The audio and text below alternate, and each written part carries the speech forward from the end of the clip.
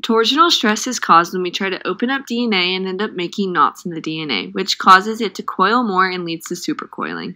Supercoiling is when DNA coils back onto itself. There are two types of supercoiling, positive and negative.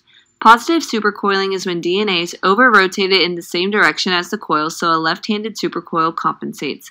Negative supercoiling is when DNA is underwound, so a right-handed supercoil compensates. Negatively supercoiled or underwound DNA makes it easier for processes such as replication to be carried out because it is easier to unwind the DNA. DNA that has positive supercoiling is more condensed, making it more difficult to separate and carry out replication. Here is a video demonstrating what positive and negative supercoiling looks like using a house phone. Positive supercoiling results when we overwind and rotate the phone to the right in the same direction of the helix. However, as we rotate the phone to the left, the supercoil goes in the opposite direction of the helix, representing a negative supercoil.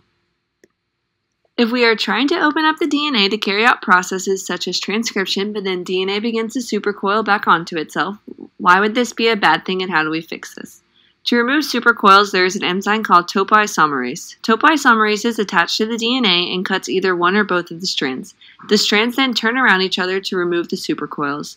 Once DNA relaxes again, the topoisomerases reseal the broken ends of the strands. There are two different types of topoisomerases, topoisomerase 1 and 2. Topoisomerase 1 cuts a single strand of the DNA, while topoisomerase 2 induces a double-strand cut in the DNA and requires ATP to be carried out.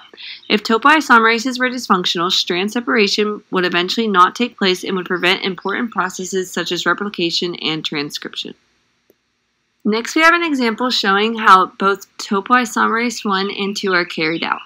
In topoisomerase 1, the enzyme will attach to the DNA and cut a single strand of the double helix and allow for the other strand to pass through the cut, and then topoisomerase will reseal the break, relaxing the overwound DNA.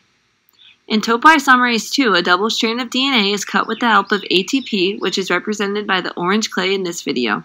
When one double strand is cut, the other double strand of DNA is passed through the cut. This leads to DNA returning to its relaxed state. If DNA has free rotation, the ends of the DNA will turn as extra rotations are added or removed, and the DNA molecule will naturally return to its relaxed state.